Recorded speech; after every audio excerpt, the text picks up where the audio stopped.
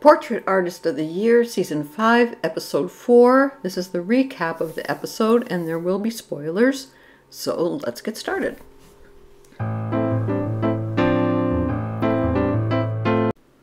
Alright, if you've been watching these now with me, you kind of know how the program works.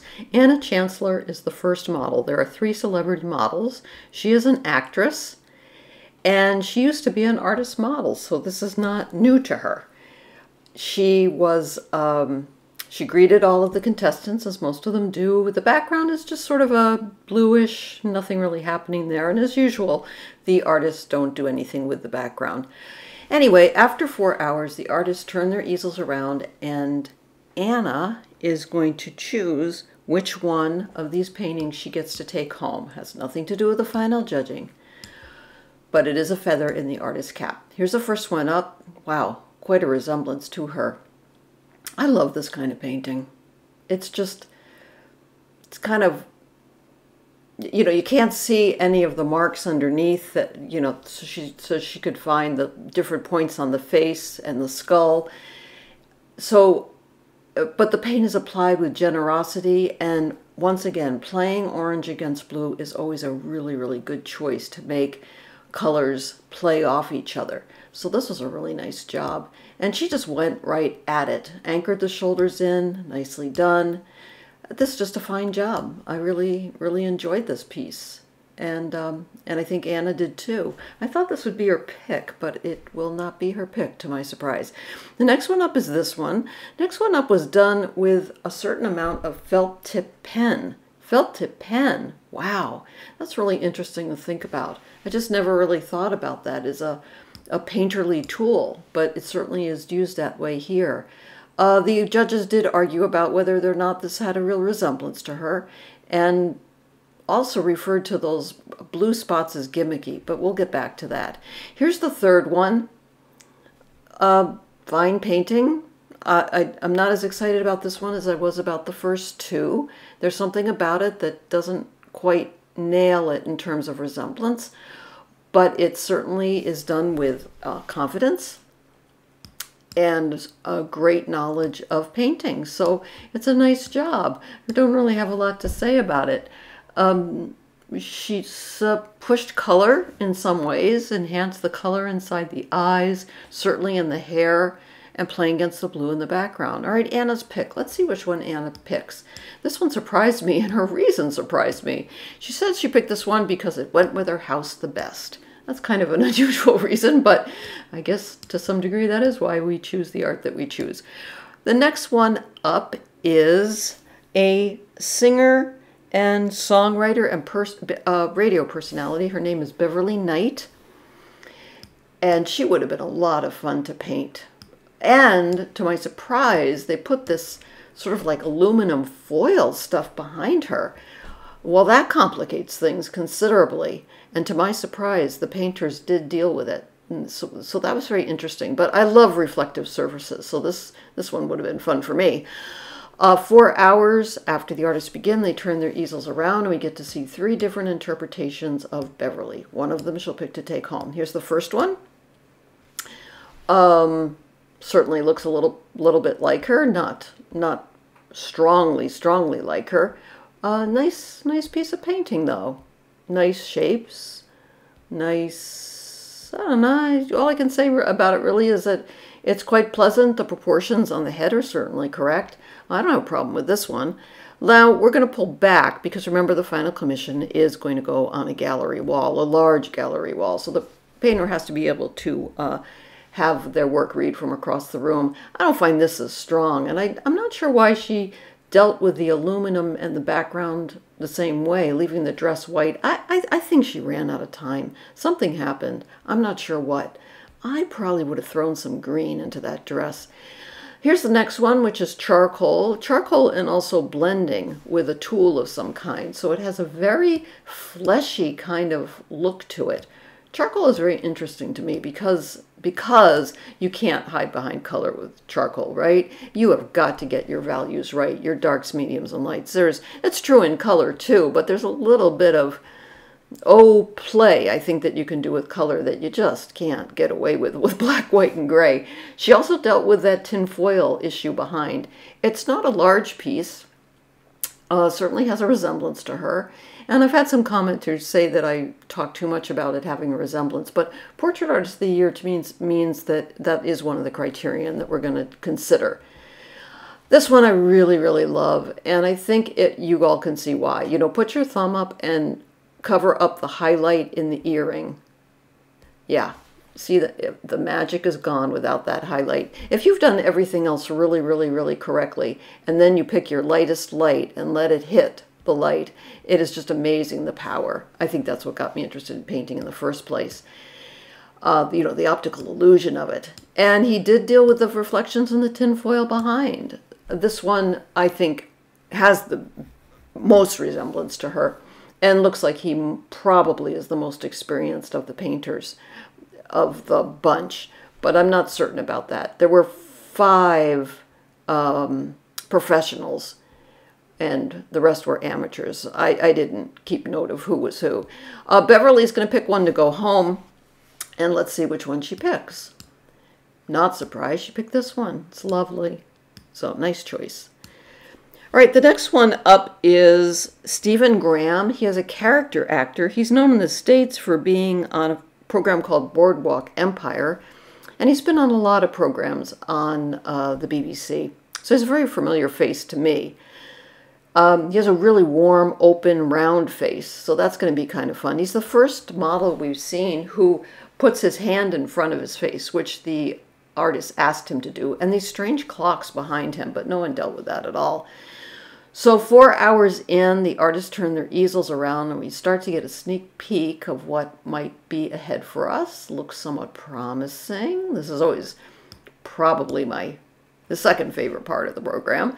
Here's the first one up. Nice job. Really, really enjoy the color palette of this. She's really gone in and made her darkest darks extremely dark, which makes some of those lighter colors pop.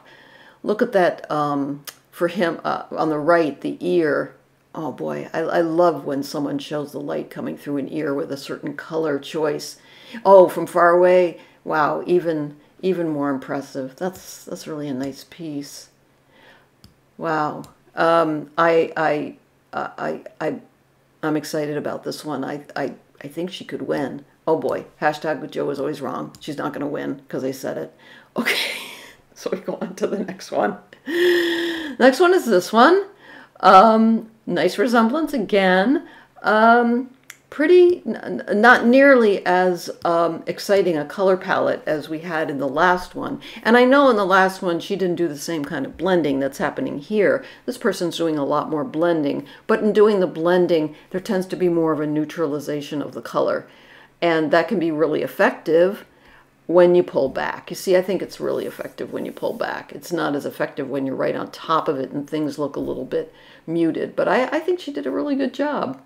It is interesting. They dealt with the clocks in the background by putting black behind him. I think that was probably just really smart. There was really no reason for that background. There wasn't something contextual or in the storytelling that it needed to be there. Here's the third one. This looks like the most amateur of the paintings, as far as I could tell. Oh, look, he put the clock in. Huh, I'm surprised. Probably would have benefited from a darker background, the way the other artist chose to do, but that was not his choice. It's nice to see the variety. There's certainly a great variety in this particular program. So that's a little bit of a close-up, and we can see a little bit more of what the artist's style is. And now we're going to pull back. It's certainly not as strong when you pull back. Oh boy, not only that, but I think his head's a little out of proportion to his shoulders, some neck, something's a little off there. I'm not sure what it is, but that does not matter.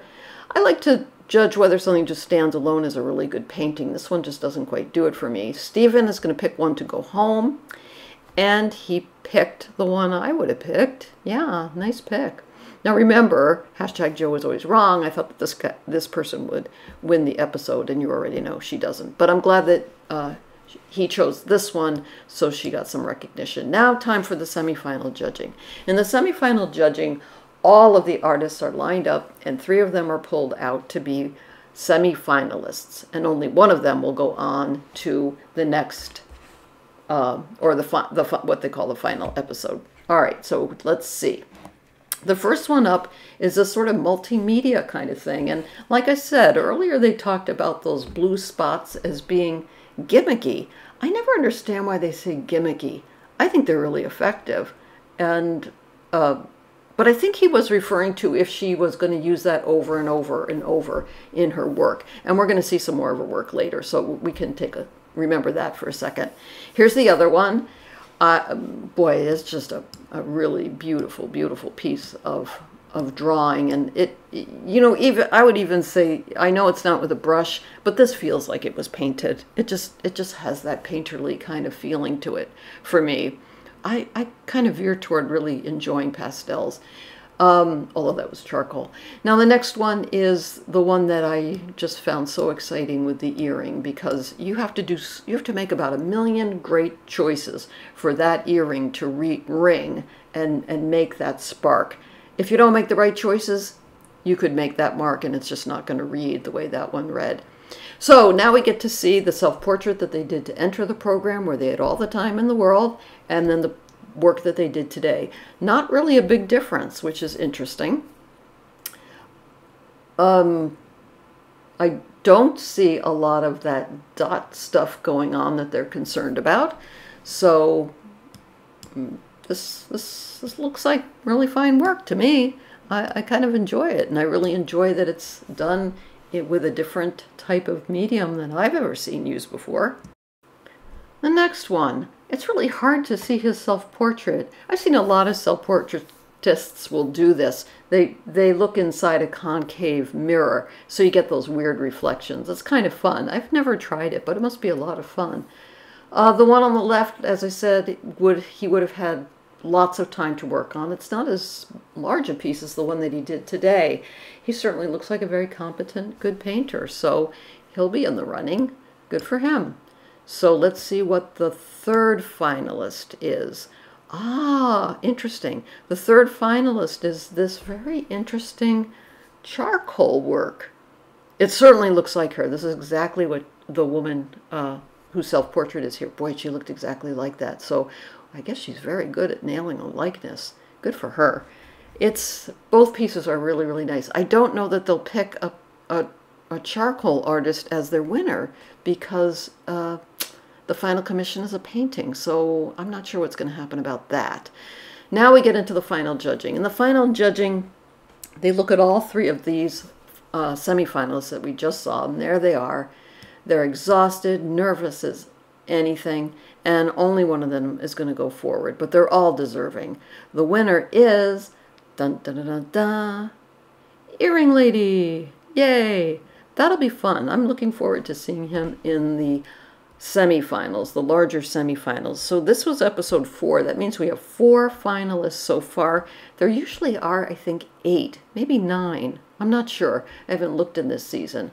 So remember, keep the whites of your paper white, your paint's wet, mask for value, mix for color. Please give me a thumbs up. YouTube loves that.